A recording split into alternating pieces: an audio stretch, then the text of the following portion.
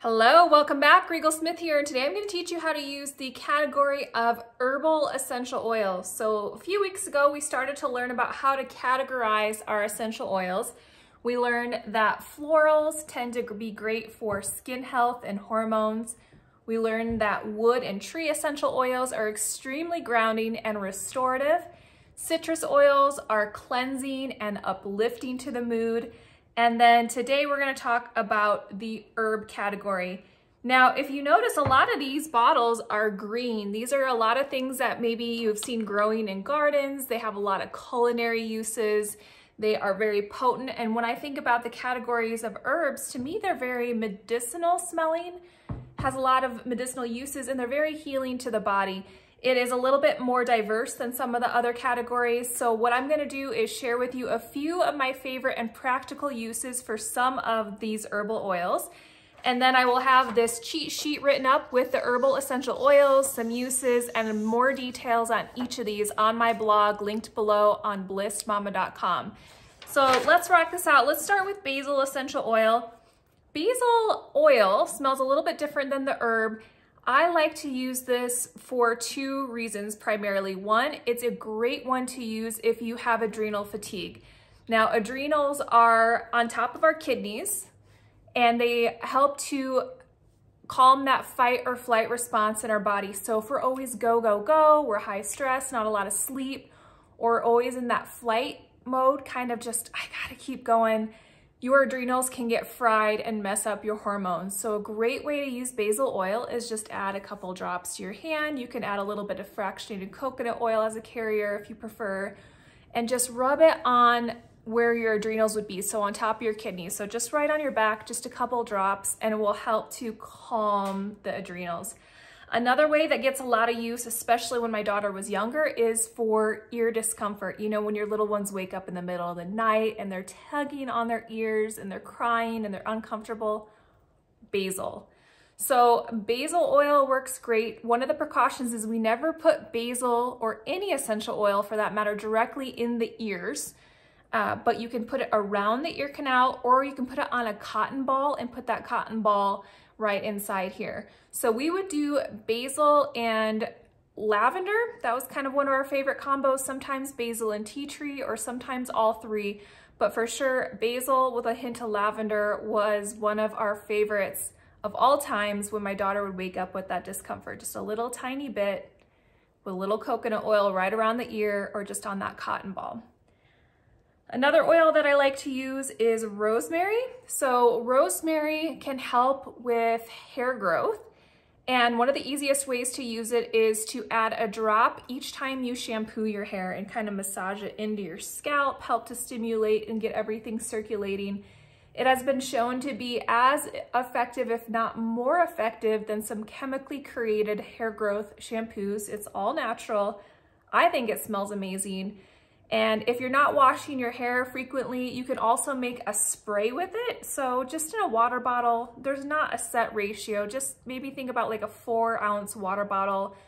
Put maybe 20 or so drops of rosemary. You could also add in there, in addition to rosemary, maybe 20 drops rosemary, 20 drops lavender is great for hair. I have a spray that I also have that I add peppermint and tea tree, because that will help to get rid of those little pests, those little lice that your kids tend to come home from school. So we use that on my daughter's hair, not for hair growth, but just to keep those at bay. But for hair growth, I like rosemary and lavender in a spray bottle, and just spray it and kind of brush it into your scalp as needed. It works great. Right here, my hair grows in white, so I've got plenty of hair there. It's just it's growing in white. That's my version of gray. But it helps to help your hair grow longer and thicker.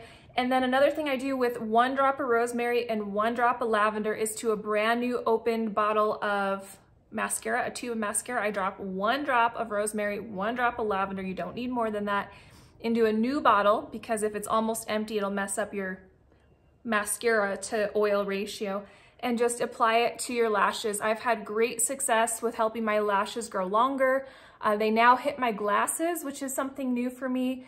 And that has helped my lashes grow longer, and it's really easy to use. Another one that I really like to diffuse is lemongrass. Lemongrass is the oil of cleansing. So if you're looking in the emotions book, it's an oil that helps to kind of cleanse and purify the space. It smells very purifying. It's one that we like to start to diffuse a lot during spring, and spring is just around the corner. It's a great one that I like to diffuse when I'm cleaning. It smells fresh. Sometimes I like to put it on my dryer balls and helps my sheets smell delicious. And lemongrass, let me see if I can find a cute little passage about lemongrass. One moment. Where is lemongrass? The oil of cleansing. It says lemongrass is a powerful cleanser of energy. It dispels feelings of despondency, despair, and lethargy. It helps assist individuals entering into a healing mode or cleansing state. In this state, one can easily let go of the old limiting belief, toxic energies, and negativity. So great one. Also has some delicious culinary uses. You can make a delicious veggie dip, chip dip, ranch dip, whatever. Just take like sour cream, a packet of a ranch dip, a ranch mix that you like. If you use, I know some people use Hidden Valley. I use one from Simply Organic, which is just kind of like an organic version of that, in a little 8-ounce tub of sour cream, the small one. Mix it up, and then a few drops of lemongrass is the best chip or veggie dip. Absolutely love it. Next is oregano. This one is extremely strong. It's not one you need very often, but it's one I recommend everybody has in their bathroom cabinet because you don't want to have to wait to order it until you need it. It has extremely strong immune supporting properties. It smells like a pizza ranch. It's very, very strong oregano. It's not one we diffuse personally, but it is one that we will put in capsules if we need it and take internally, like little vegetable capsules with some On Guard oil. It is one that we'll put in roller bottles and put on our feet and use along our spine diluted with fractionated coconut oil when we know the funk is coming and we just want to kick its butt. Now, all of these oils that I've talked about and a lot of the herbal ones, you can use in culinary things. So sometimes we will use oregano in a spaghetti sauce, like a tomato sauce, but the oils are so much more concentrated than the dried herbs. So you kind of have to play around with the ratios. Once you get the ratios down, there is no flavor that matches the potency and flavor of cooking with essential oils, but it takes a little bit of art. Maybe I'll do a video on that. But for instance, if you're using oregano oil in a whole pot of spaghetti sauce, all you need is a toothpick dipped into your oregano and swirled into the pot. If you use more than that, it'll ruin it. But for instance, the cilantro, you could put a whole drop of cilantro in a fresh jar of store-bought salsa and it'll make it taste homemade. So you can use a little bit more, like the rosemary, you could put in a chicken marinade or a homemade salad dressing, just things of that nature, just a drop. But it does take some trial and error to figure out how many drops when you're cooking with the oils. It takes very, very little. But it's great if you run out of oregano in the cabinet and you know that you can use this from your oil drawer in your cooking. Let's just do a couple more. I'm gonna say, let's see, spearmint. So spearmint and peppermint are fairly similar. If you have a preference to spearmint over peppermint, this is a great one to apply to your abdomen for digestive discomfort. Peppermint is also great, but the spearmint is a little bit more milder smelling and a little bit more milder feeling. I love to put a drop of spearmint in a quart of lemonade, so like a bottle of lemonade from the store during the summer, and then pour it over ice. It's so refreshing in the summertime to have that spearmint lemonade. I was trying to say spearmint lavender lemonade. Sometimes I do lavender, sometimes I do spearmint. I've never tried them together though. But a drop in a bottle of lemonade is absolutely delicious and so refreshing. And then another way that I like to use it in the summertime is to just fill a little tiny spray bottle with water, I don't know, 10 or so drops of spearmint oil and use it as a cool down spray. You could also do that with peppermint, which is another herbal essential oil. And then wintergreen is one that is really great for any type of discomfort and you want just kind of some relief. You'll notice it's a lot of the relief oils like deep blue, and it is one that smells very minty. I actually had an opportunity to meet doTERRA's wintergreen growers in Nepal. And what I love about the doTERRA oils is behind every doTERRA oil is a story about the people that it helps.